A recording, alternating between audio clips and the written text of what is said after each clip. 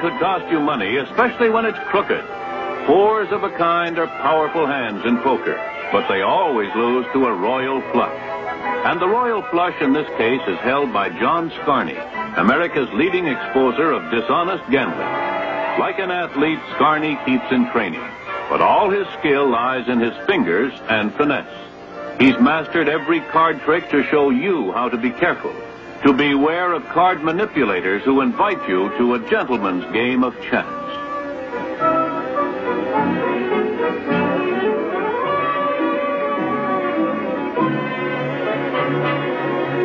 The old shell game, played here with corks and cups, has fooled more people than you can count.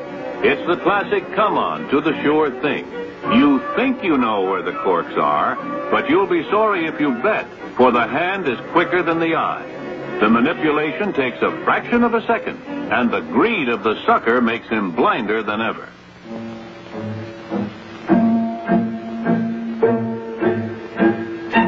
Getting back to cards, when is a shuffle not a shuffle? Certainly not when all 13 spades remain on the top of the deck. Yep, that's the way they roll off. Now you can watch in slow motion. Once more, the 13 spades are on the top of the deck, just where he wants them to be when he's through shuffling.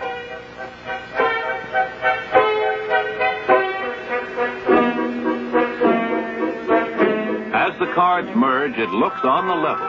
But notice what happens now. The cards are pulled through and come out on the other side exactly as they went in. This is called the pull-through.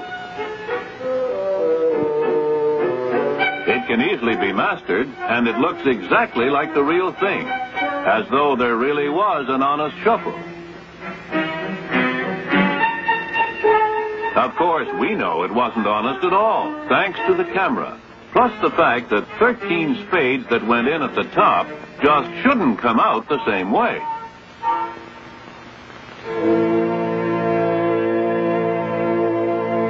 Here again you see that pull-through shuffle.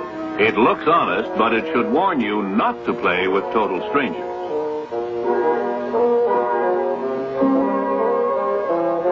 Another trick of the card shark. He takes the 4-8s, puts them on top of the deck, and cuts the cards. When he deals, there are the 4-8s, which should have been in the middle of the pack. To show you how smooth he is, Scarne does it again, this time with the 8s face up.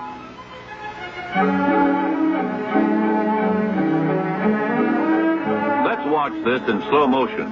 The 4-8s go on top of the deck.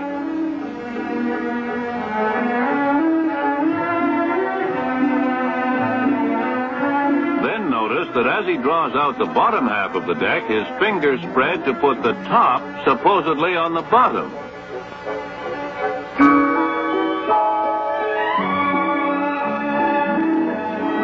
But wait a minute. This means that there was never really a change at all. The cut took place all right, but the cards were switched right back to where they started.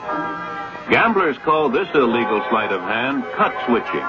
It is an extra fine method of cheating, used when a card sharp is not working with an accomplice and has to rely on his own ingenuity. Another thing to guard against is the lone crook who deals from the bottom.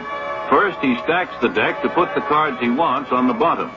Then he deals out the hands, dealing only to himself from the bottom and giving himself the 4 big aces, of course.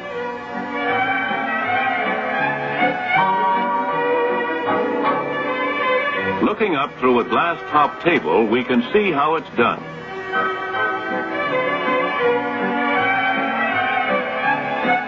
Notice again that he uses just half of the deck. According to Scarne, this is a tip-off to this cheating maneuver. This is not to say that highly trained card sharps can't deal from the bottom with an entire deck. It's just that a half pack makes it easier. When the deck is thin, it's almost impossible to detect bottom dealing.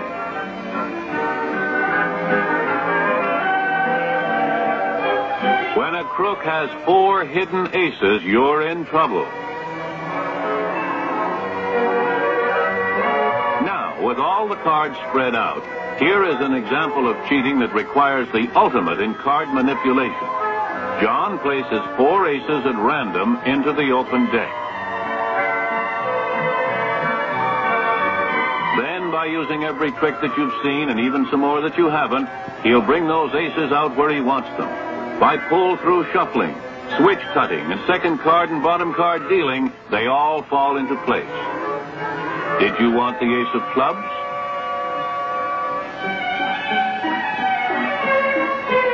How about the ace of diamonds?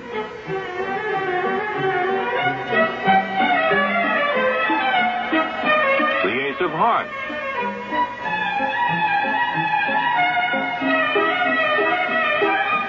And the ace of spades. Did you get all those straight? Well, as usual, you were wrong. There's a fancy word for this. It's called prestidigitation. Once again, using the same simple fundamentals of card manipulation you've already seen, Scarne shows how smooth a trained card sharp can be. Watch as carefully as you can.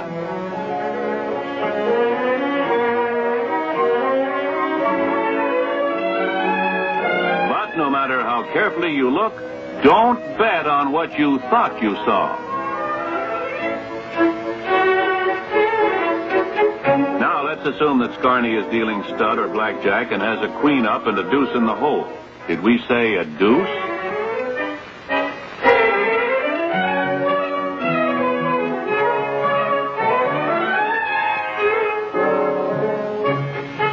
A slow-motion close-up allows you to observe what is much too quick for the unaided eye. The queen is being flipped into the palm. Scarne has the other hole card under his palm, and it takes just a fraction of a second to exchange them. A deuce is not a deuce, nor is a queen, as long as Scarne can get his hand over the hole card for the allotted moment of time. Since it's common practice to put your hand over the hole card switch can be used at will by the clever cheater. The moral of this cannot be emphasized enough.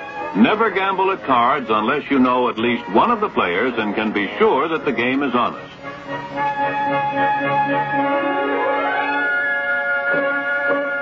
With long and constant practice, anyone can master these tricks. You must remember that some people use them to cheat. Let's go back to where we started, with a crooked dealer in the game of poker. Late in the game, the card sharp deals, and everyone gets a tremendous fighting hand. But he deals himself an overwhelming royal flush, and his victims might just as well throw their money away. Don't let yourself get into a gentleman's game of chance. You might not run into an honest card sharp like John Scarne.